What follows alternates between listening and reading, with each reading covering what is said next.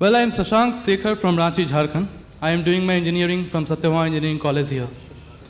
Sir, your lecture, after hearing your lecture, our misbelief about Islam and Muslims vanished today.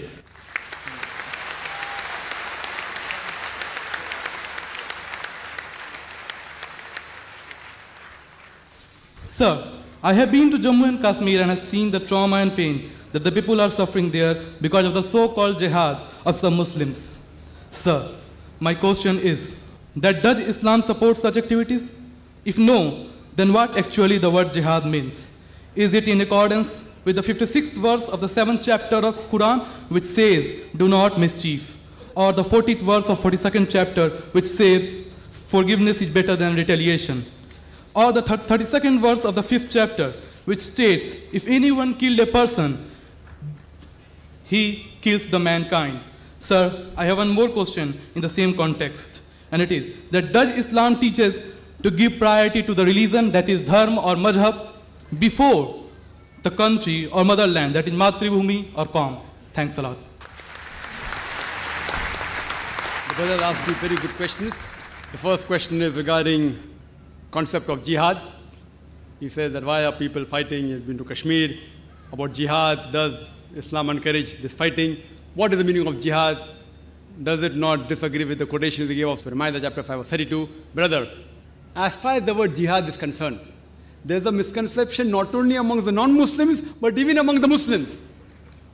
What most of the people think, that any war fought by any Muslim, for any reason, whether it be for his personal gain, whether it be for politics, whether it be for language, whether it be for color, it is called as jihad.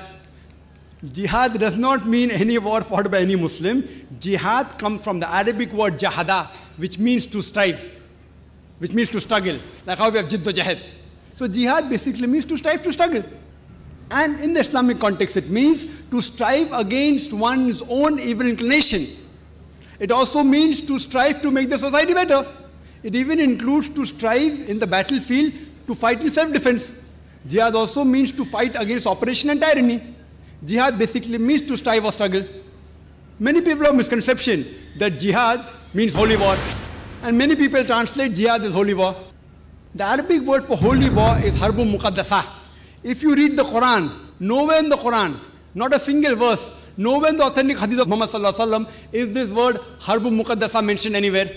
There's no harbun muqaddasa at all. The translation of jihad is not holy war at all. This word holy war was first used by the historians to describe the crusades of the Christian, who spread Christianity and who killed thousands of people in the name of Christianity. Unfortunately today, many people, including so-called Muslim scholars, inverted commas, they translate jihad as holy war. It's a mistranslation. Yes, jihad means to strive, to struggle. One of the striving can include fighting. Fighting also should be in the way of Allah subhanahu wa ta'ala, that is qital fi sabilillah. Now regarding a question, that why does Islam encourage fighting and killing? And there are many critics of Islam who normally say, Islam is a ruthless religion. It always says that we should kill the non-Muslim wherever we find them. Many critics, including the critic of India, Arun Shuri, and he writes in his book, The World of Fatwa, he quotes Surah Tawbah, chapter number 9, verse number 5, and says that the Quran says, wherever you find a kafir, into bracket Hindu, that you kill them. And if you open the Quran, Surah Tawbah, chapter 9, verse number 5, and if you read, it does say, wherever you find a kafir, you kill. But this is a quotation out of context. For the context, if you read the first few verses, it speaks about a peace treaty between the mushriks of Makkah and the Muslims.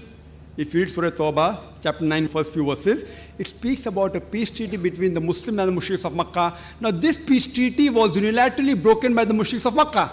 By the time Allah subhanahu wa ta'ala reaches verse number 5, He gives them an ultimatum to the mushriks and He tells them, put things straight in 4 months' time, otherwise a declaration of war. And in the battlefield, Allah says that when the enemies come to attack you, you kill the enemies.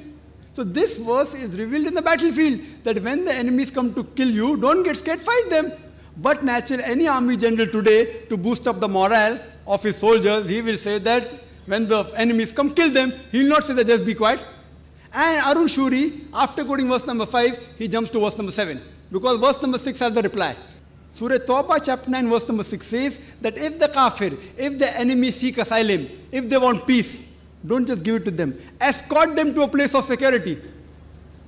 if the enemy wants peace or asylum, escort them to a place of security. Today, the most merciful army general, maximum will tell his soldiers that let the enemy go. Here Allah says, don't just let them go, escort them to a place of security. So whenever these verses are there of killing, including the verse of Surah Anfal, chapter 8, verse number 60, when they say that, prepare your steed and be prepared, attack the enemy. The next verse says, but if the enemy is inclined towards peace, you give it to them. So almost all the verses we talk about fighting. After that it says that if they want peace, peace is better. Now regarding your question, what about the verses of Surah Ma'idah chapter 5 verse 32, Surah Nisa chapter 4 verse 40, that if anyone kills any human being, it's as though he has killed the whole of humanity. This is the basic rule of Islam, that if anyone kills any human being, whether it be a Muslim or non-Muslim, unless it be for murder or for creating mischief in the land, spreading corruption in the land, it is as though he has killed the whole of humanity. And if anyone saves any human being, it is as though he has saved the whole of humanity. Now if you read Bhagavad Gita chapter number 2 verse number 50, it says, Shri Krishna tells Arjun to do jihad, strive. If you read Mahabharat talks about thousands of verses of fighting, thousands of verses, many number of times more than what the Quran speaks. Mahabharat is a scripture, as you may be aware, it talks about a feud, a fight between the Pandavas and the Kauravas. The 5 brothers Pandavas and 100 brothers Kauravas fight. And Bhagavad Gita is a part of Mahabharata, 18 chapters in which Shri Krishna, Lord, he gives advice to Arjun. Arjun says in Bhagavad Gita chapter number 1, verse 42 to 46, that I would prefer getting killed unarmed rather than fighting my cousins. How can I fight my cousins? The Kauravas, my cousins. I would prefer getting killed unarmed rather than fight. Immediately Lord Krishna, you know what does he say? In chapter number 2, verse number 2 and 3 says that how could such impure thought come in your mind? It is sinful. How could you become so impotent?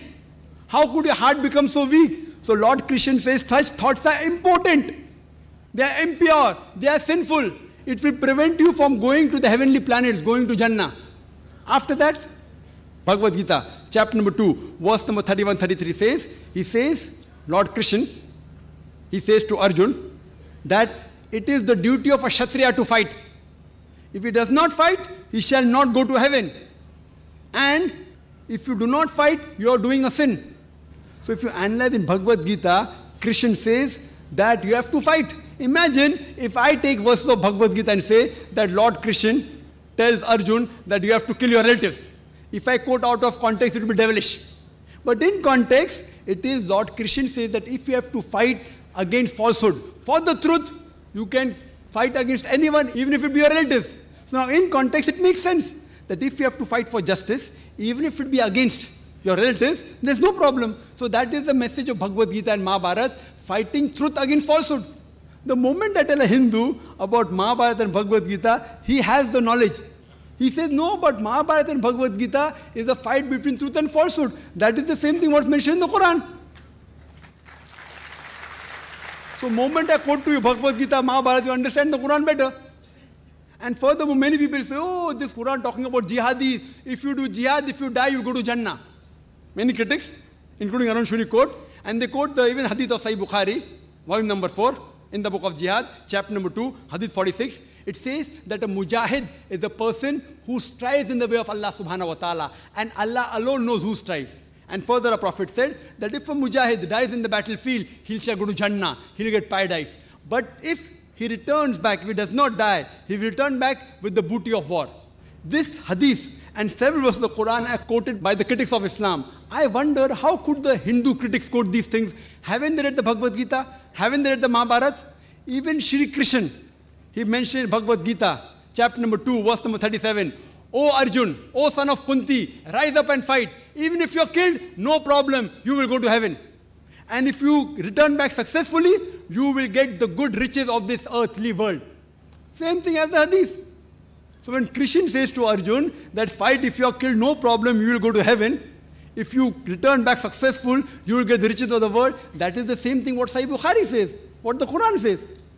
So therefore, you should understand each other better by reading the scripture. So Islam allows fighting as a last resort, in self-defense or to fight against oppression, otherwise no. And jihad means to strive, to struggle, Now coming to your second question. Which is more important? Which is more important, following the rules of the country or following the mazhab, the deen? It is like you asking me, who do I belong to first? Do I belong to my father or my mother first? Brother, as far as following the rules of the country and following the rules of deen, Almighty God is concerned, Almighty God is our creator. He is more superior to us. Following the rules of deen is more important for us than any other rule laid down by father, mother,